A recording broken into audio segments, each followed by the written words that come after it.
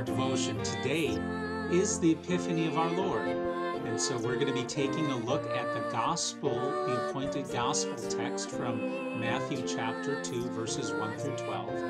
And then also a short devotion on what Epiphany is and what it means for us today. I'm so thankful that you joined me today. Let us begin. In the name of the Father, and of the Son, and of the Holy Spirit. Amen. Our reading is from Matthew chapter 2, beginning with verse 1. Now after Jesus was born in Bethlehem of Judea, in the days of Herod the king, behold, wise men from the east came to Jerusalem, saying, Where is he who has been born King of the Jews? For we saw his star when it rose, and have come to worship him.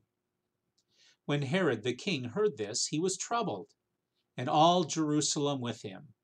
And assembling all the chief priests and scribes of the people, he inquired of them where the Christ was to be born.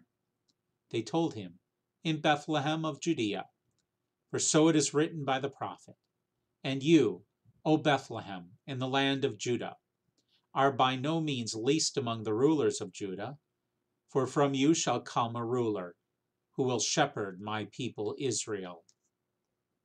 Then Herod summoned the wise men secretly, and ascertained from them what time the star had appeared. And he sent them to Bethlehem, saying, Go and search diligently for the child, and when you found him, bring me word, that I too may come and worship him. After listening to the king, they went on their way. And behold, the star that they had seen when it rose went before them, until it came to rest over the place where the child was. When they saw the star, they rejoiced exceedingly with great joy. And going into the house, they saw the child with Mary his mother, and they fell down and worshipped him. Then, opening their treasures, they offered him gifts, gold and frankincense and myrrh.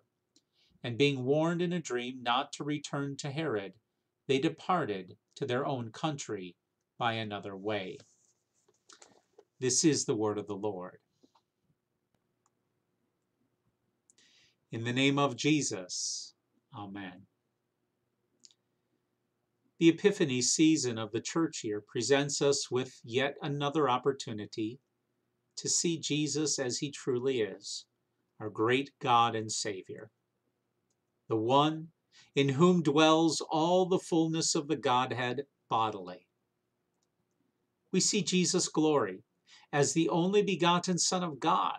We see it in his miracles, and we see it in his teachings.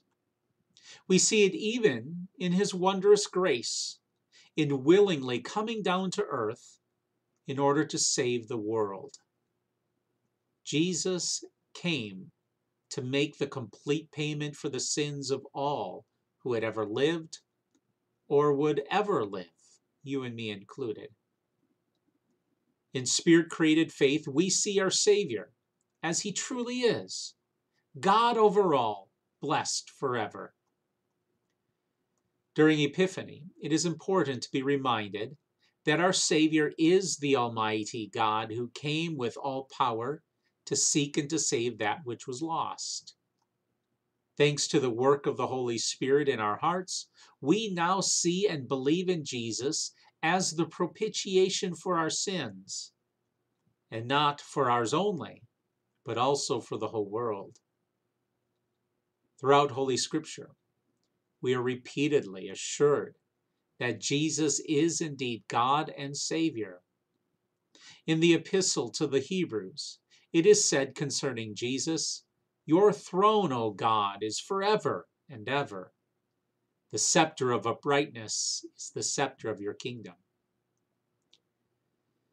It's only been a few days that we witnessed our Savior as the lowly Christ child born in a stable and laid in a feeding trough, a seemingly helpless little infant.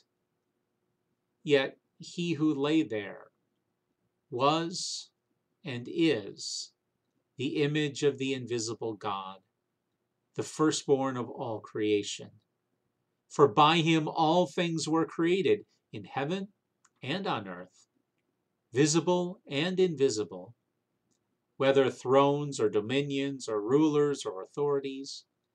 All things were created through him and for him.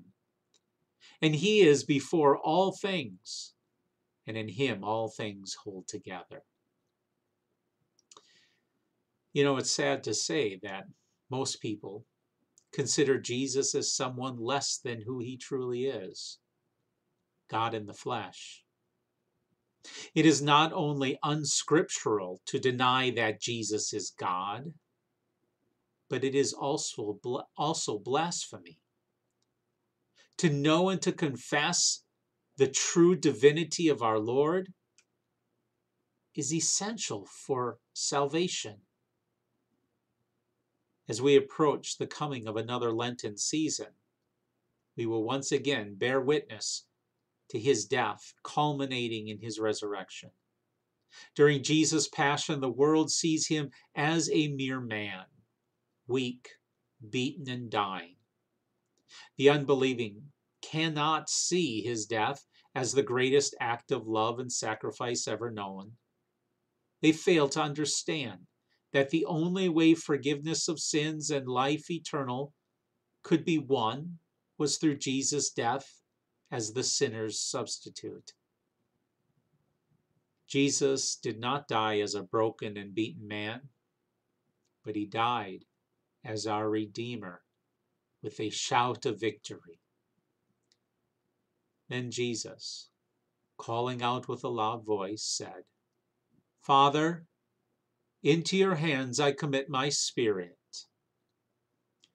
And having said this, he breathed his last. What humility on the part of our Savior! For he emptied himself by taking the form of a servant, being born in the likeness of men, and being found in human form, he humbled himself by becoming obedient to the point of death, even death on the cross. And so I encourage you this Epiphany season to rejoice. Rejoice as with the eyes of Spirit-given faith, as you see the majestic glory of our God and Savior. Now to him who is able to keep you from stumbling and to present you blameless before the presence of his glory with great joy, to the only God, our Savior, through Jesus Christ our Lord, be glory, majesty, dominion, and authority before all time, and now and forever. Amen. In the name of Jesus. Amen. Will you join with me now as we pray the Lord's Prayer?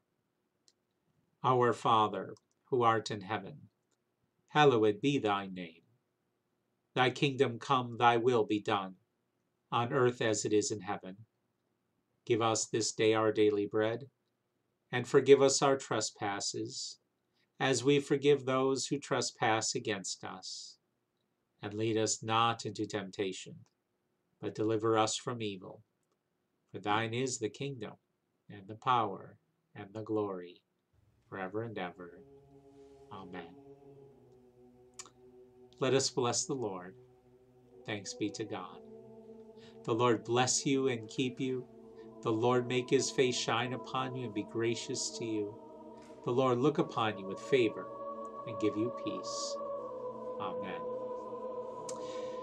Thank you so much for joining me for this Epiphany edition of our devotion. I hope to see you again real soon.